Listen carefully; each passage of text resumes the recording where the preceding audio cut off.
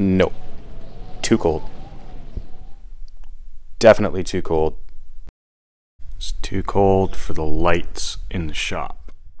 Unfortunately, there comes a time where it's just too cold in here to work. And we've reached that time. So how about we take a look at what's going on in the 3D modeling world in Sketchup.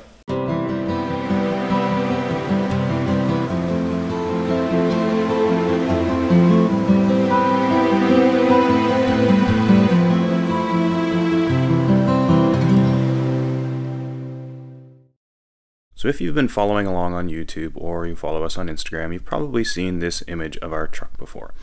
Let's slide back these solar panels, a la Everlander's air slide that will be up there eventually, so you can get a bit better view.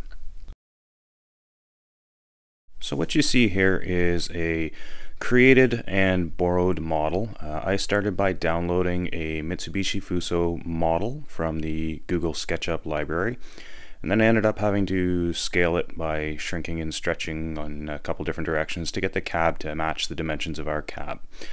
Then I set to work on actually recreating the frame. So the frame here has been drawn from the dimensions in the manual for our truck, the bodybuilder manual from Mitsubishi.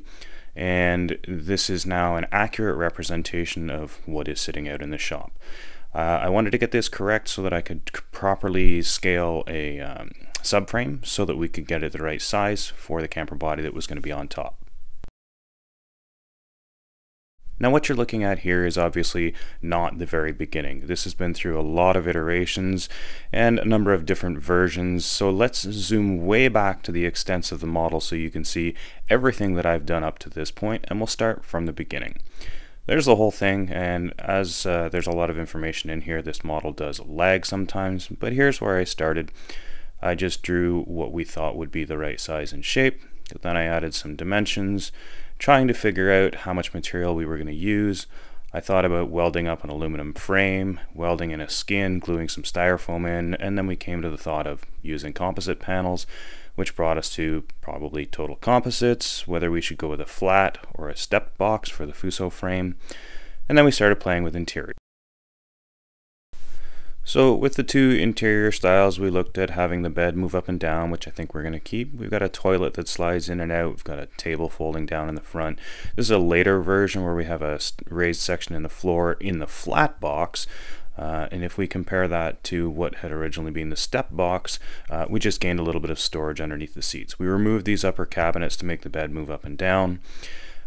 Stepping back, a couple other variations. Here's one where we've stepped up the floor in the back as well. Get a better seating height, so when you're sitting on the rear benches, when the seat is up, the floor is at the right height, and we get some storage underneath there. And panning around to the front, we've now got the step in the front, but it's inside the box instead of on the outside, so we don't lose the storage underneath that, which is where our batteries will end up. And gives us a bit more storage in those front bench seats as well. So we've also added a couple other things in this front storage box. We've got a table that folds out from it, and as you can see, we can rotate this down in the model. Hopefully when SketchUp cooperates, should stop at 90 degrees. You get the idea.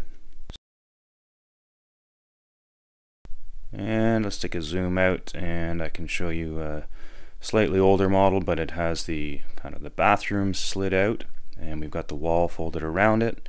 Just an idea of how to get some privacy in there. Don't have the step-up version in this one, but the everything else stays the same.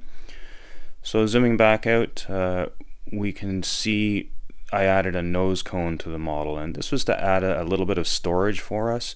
One thing you'll realize is an issue is that the cab on the Fuso has to tip, so the idea is this whole box will be on a hydraulic slide to slide back about 3 feet, so that when we need to get up under the cab we can. We'll also add some feet to the back and the side so that once we slide back we can lift the whole box off.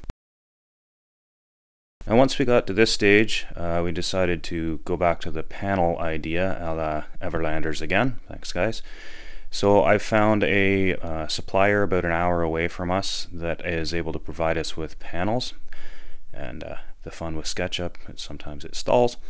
So we are now working on how to configure this aluminum skeleton, which is mostly angle with some bent parts, minimal welding, to get welded together to fit in the composite panels that they use on buildings as cladding. We can get these in a 2-inch thick panel that slots together tongue and groove. So I've modeled in our panels here, and tell me what you think. So I've got these modeled here on the vertical seams, and I don't think it looks the best. You can see the offcuts are fairly reasonable. There's not a lot of scrap. I've modeled the front back roof on the horizontal seams, and I think that looks better. But there's a bit more waste if we do it like that. So vertical seams I thought would add a bit more strength in this area, but horizontal seam I think looks a lot cleaner. You can see the waste in the horizontal panels here, and compared to the waste in the vertical panels, it's really only about 7 square feet, which dollar-wise isn't that much.